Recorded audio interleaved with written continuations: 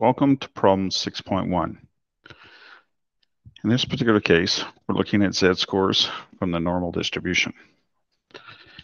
And we're trying to get comfortable with understanding the concept of representing the p-value represents the area underneath the curve.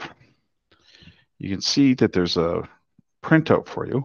I'm going to set up something like this in Excel so that you can do basically any of the problems. So I'm going to set up something very similar to this in Excel. But reading this information, so what is the area less than 1.57? So that would be the area. 1.57 would be a z-score to the right of the mean.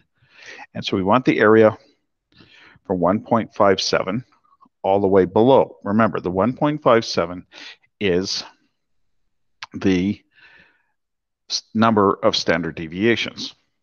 And we're using a standardized normal distribution with a mean of 0 and a standard deviation of 1. But it'll give us practice for upcoming problems where we have a mean that is not 0 and a standard deviation that is not 1. So just be careful that you understand the z value is the number of standard deviations. So when we read this off the screen, and there is a worksheet, figure 616, that shows you how to use the Excel functions, and I'll go through that in more detail as it's created. All right, and I'll do the Excel video on this. So you just read it, 0.9418, so 94.18% of the area is to the left or below a standard deviation of 1.57. Now, a z-score of 1.84, so that means even further to the right, the value is 0.032, and you can just read that off. The probability that x is larger than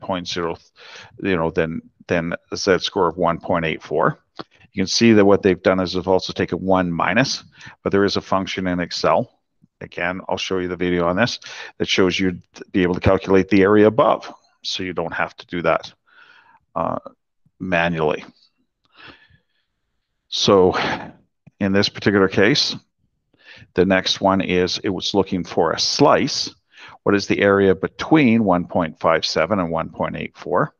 So if 1.84 is 96.71% and 1.57 is 94.18, the area between the two, the slice of the normal distribution, is 0.0253 or 2.53%. Now, if we're looking in part D, it wants to know the area less than 1.57 or greater than 1.84. You want the areas outside of that. So in C, you want the area between the two numbers, and in D, you want the area outside, below and above. So one of the ways that you can do that is simply subtract the value that you calculated before, 0.0253, and subtract it from 1. That's the way that I would have done it if I already have it calculated in part C, then that's what I'm going to do. And again, I will show you how to do this in Excel. What I'm going to try and do is set up an Excel spreadsheet that is very similar to what you see in figure 616. And I will include beside, just as they have in figure 616, I'll include and show you the function that they have, the Excel function.